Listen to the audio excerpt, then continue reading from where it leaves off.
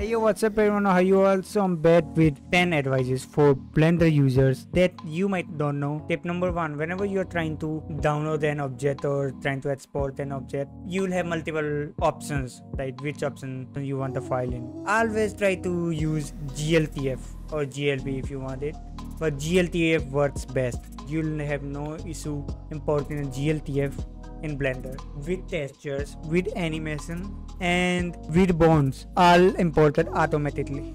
When you're trying to import the file, just go to import and use GLTF and choose the path. My path was animated butterflies. So like I've imported this butterfly. Let me go to render preview. It is also animated, and it also have bones and materials, everything applied by itself automatically. How good it is. FBX also does that, but FBX sometimes messed with Blender. Tip number 2 is let's import that camera. Use camera here. It is Ctrl+Alt+0. It'll drag the camera to the viewport. But this is not the tip.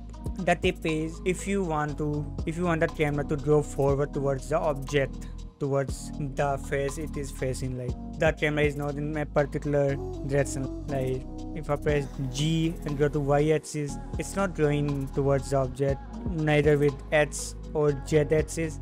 So what you have to do is press G and click Z double times, G and Z double times, and as you can see the camera is going towards the object, towards where it is facing. It's super simple, but it is quite useful. So tip number 3, use shadow texture. Create a plane, draw here, and in visibility section you will see shadow texture.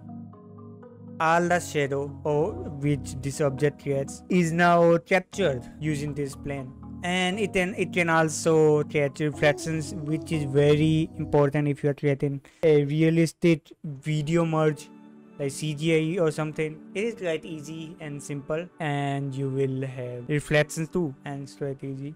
As I said, tip number 4, if you are creating CGI, use backgrounds to the camera, like real backgrounds. Like I've selected this camera and I can go over here and use background images. Add image, open, and you can choose any background, like which it'll end up.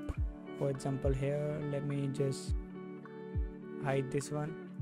Oh, you will see more examples on the screen now, and yeah, it's quite handy. You will have background. Tip number 5, if I select everything from here, this layer will be selected, so I'll know what this layer is. But if I do the opposite, if I select this, the object won't be selected from the outliner. If I select this from the outliner, the object won't be selected. So to select this object from the outliners, click on it and click on right click, select hierarchy. Now the object from the viewport is now selected. Or you can also, like if you delete this, the object won't be deleted, but if you right click and delete hierarchy, the object will be deleted. Tip number 6 is select object. Like if I want to see what this object is in outliner, how will I do that? So the keyboard shortcut to is this button. If like select the object from the viewport and press this button and show activity, and this is the activity. You can choose show outliner, it will show the outliner. You know what I mean. If you want to select this object in the outliner, you can press this button, right? Press this button and here is the object. You can click this. It's easy. Tip number 7, like let me create an object, a cube. Let's suppose if I want my cube to have this material, how will I do that? I can do like this and go here and wings, or I can just select the object I want the material to, and select the object I want the material from, and then press Ctrl+L and link material. It'll link material, and you can also link animation and stuff with it, like animation data. If I give animation to this object, like Y, this is the animation, and press this object and select this object and press Ctrl+L and animation data. As you can see, it has linked the animation data from this object to this object. It sounds complex, but it will basically do any of these things from this object to this object.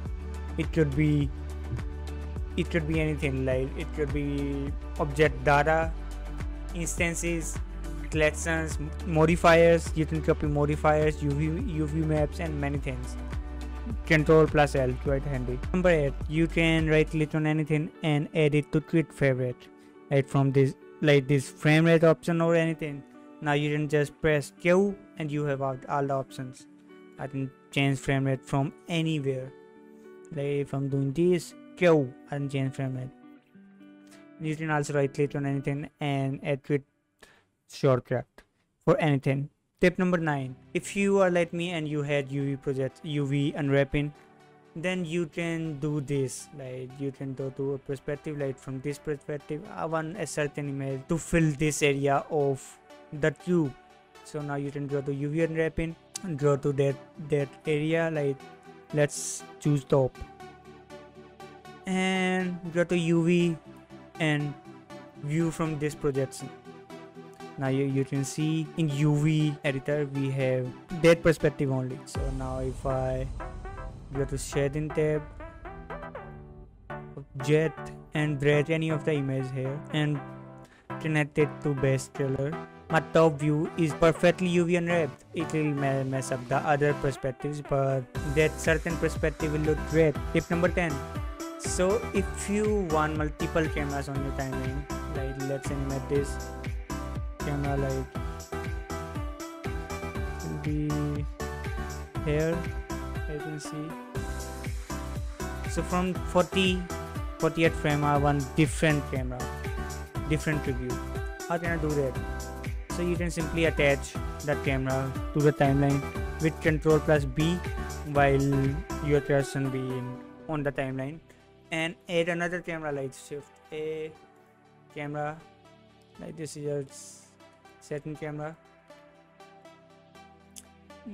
and while selecting other camera press Control B. Now from this timeline it will be on the first camera, and this timeline it will be on the second camera.